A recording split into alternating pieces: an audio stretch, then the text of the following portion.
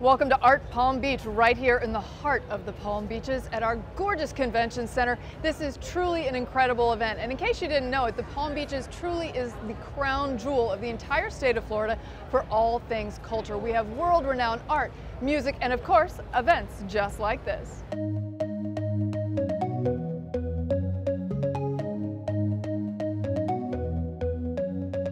We're here with the extraordinary director of Art Palm Beach, Cassandra. This is amazing. How did you put this together in such a short period of time, relatively speaking? It is a huge endeavor to put this together in 4 or 5 months, but I am excited of what we managed to do. I'm excited of the diverse amount of galleries from all over the world, different artists, different museums, supporting the community. The turnout is wonderful. So, from my perspective, coming from the West Coast, I wanted to bring that vibe a little bit and also just bring in an international component so that your community here in Palm Beach could get the opportunity to see a gallery from Spain, a gallery from South Korea, a gallery from, obviously the local galleries. So I bring that to the community here.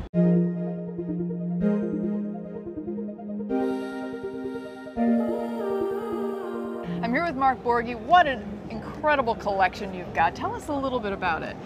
We primarily focus on American art beginning post-war, which is 1948, and it runs all the way up to about 2019. What are you looking for when you're collecting art? What really makes the cut for you? The classic line is buy what you like, but for me, it has to be buy what you like, but there should be history behind it, because it becomes a deeper, richer experience. Like over our shoulder, looking at a drawing by Keith Haring. Now, in 1982, Keith Haring went into the subways in New York and did these drawings on the subway walls. So these are really rare, and it's a piece of history. So you have this wonderful graphic, the history, it's New York, it's the 80s, you have graffiti subways, it's amazing. For someone who's never attended an event like this, what would you say to them to entice them to come out and see all the gorgeous art? Just come and look. Because the more you see, the more you understand, and the more you understand, the richer the experience becomes for you.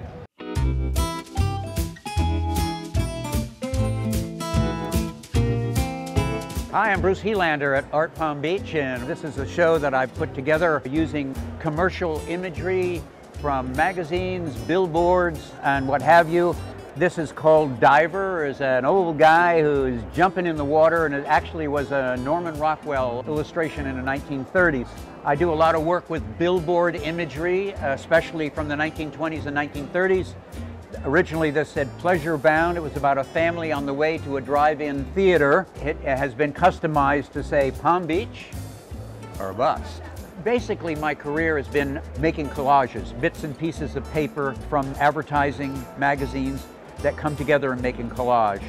My favorite two artists are Picasso and Braque, and I often appropriate the image into something else.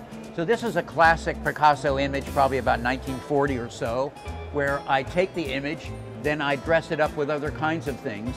Here is another appropriation of Picasso, Open Arms. It literally was a Picasso reproduction that I cut and put these arms together like this. These two works are originated from matchbooks from the 1920s in Japan. They advertised houses of ill repute and nightclubs, which you could not advertise, but you sure could hand somebody a matchbook with your telephone number. So these were originally this big, and then they were blown up, and then they were made a collage. So I'm following a long tradition of artists who manipulate material from a different source, mix it up, spin it around, and spit it out on canvas. And that is the story.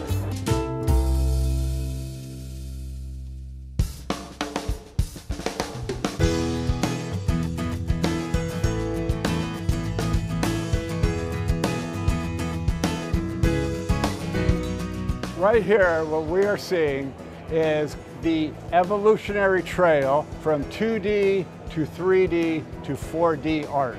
Every great painting that you see in what is absolutely the most happening contemporary art fair in the world right now here at Art Palm Beach, every great painting that you see here was made with golden acrylic paint. Tom Golden, Jean-Marc Golden of Golden Acrylic fame. I'm Paul Fisher. I'm an art dealer. I began as a 3D art dealer, basically, with Dale Chihuly. These works right here are a conceptual art piece, as I term it, as an art dealer. The Sad Times created by Dan Hoban.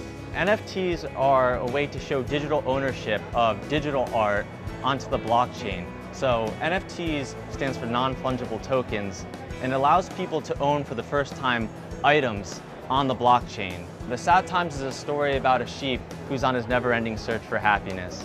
And it's a dynamic, ever-evolving piece of art. And so the way it was delivered actually is that when you first received it, it went through many, many phases, and it would go from its birth to its childhood, and then ultimately, like all sheep must do, it had to get a job. That's the story of the Sad Times. It's really a commentary and satire on society and how people and society makes people mindlessly behave, sometimes like sheep. And we hope that it's a cute, funny character that helps people actually become more aware of their own actions and can become, ironically, less like sheep. Thanks for tuning in to Passport to the Palm Beaches. I'm your host, Jacqueline Journey. We're here with Jordi Molia.